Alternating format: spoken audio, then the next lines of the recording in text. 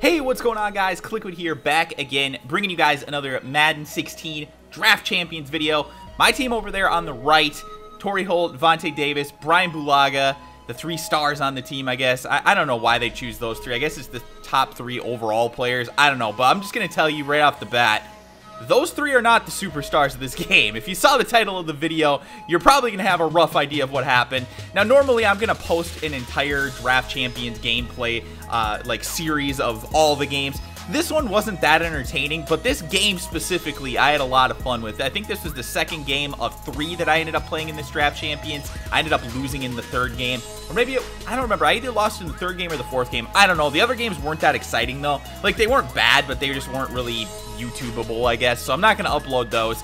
But I want to upload this one. As you can see, my opponent pretty good on offense here. He's kind of crushing me with the passing game here. And there it is again, another deep one there. Kind of beating the linebacker there in zone coverage. Hits up his tight end. And then he's going to toss it over here. Terrell Davis easily going to step into the end zone. Now, I was quite worried right off the bat. I'm going to be honest with you. But take a look at this. Ensuing kickoff, we've got Patrick Peterson back here, and Patrick Peterson is an absolute freaking beast. Look at him go, ladies and gentlemen, off the edge, and he is going to make the play. Yes, the block, and he is off to the races, gone for a touchdown. Patrick Peterson, first play that we touch the ball, we get a return touchdown. Absolutely love it. Now, we got to step up on defense just a little bit here, guys. We have to. We make a play there. Pass rush gets to him, so he's not able to get a good pass off there. And then Terrell Davis going to get taken down here. Should have been in the backfield, but he only gained like a yard or 2 on that one. Sets up now a 3rd and 7, and he's going to try and go deep here over the middle. And we see it coming, defend it perfectly, and we get the sack. Now, again, we don't really show punch that often, but take a look at Patrick Peterson, our return man. Gonna make another big play here, gets off the edge, makes a guy miss, and he nearly takes another one back. Get it all the way to the 43-yard line here, and now we're on offense. Gonna try and move the ball here. This is actually the first time that we had the ball really on offense at all, and we're what, 3 minutes already, or 2 minutes into the 2nd quarter? So pretty damn interesting there in a 7-7 game. Jamal Charles there picking up a short gain, and then 3rd down here, 3rd and 1. We hit the tight end over the middle for a 1st down. Ryan Tannehill making it 2 for 2 now. Now on 3rd down, we're gonna find him again, Warford over the middle. And now Tannehill is 3 for 4. 1st and 10 here, ensuing play, and we've got Julian Edelman beats the coverage, and he is going to get into the end zone. So now we take the lead, 14-7. Feeling very, very good about that one, but my opponent's got the ball, and he's going to find Terrell Davis out of the backfield here. I had to decide whether I wanted to try and cover the deep ball there or just allow him to throw it underneath. Didn't have great coverage there, and the pass rush didn't get there. So it's 1st and 10 again, and he's finding another man over the middle. Decent gains here, short pickups for my opponent. He's not really finding anybody deep until this play. He beats me deep there. I think that was a 4-vert streak pretty much, and we just couldn't stop it. He's going to try and go over the middle here again for another 1st down. I believe that one was Mike Evans.